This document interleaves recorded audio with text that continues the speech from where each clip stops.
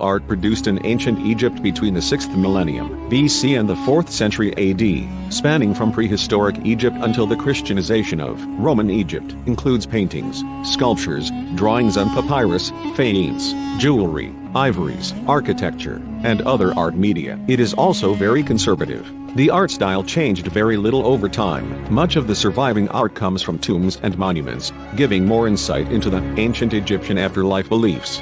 The ancient Egyptian language had no word for art. Artworks served an essentially functional purpose that was bound with religion and ideology.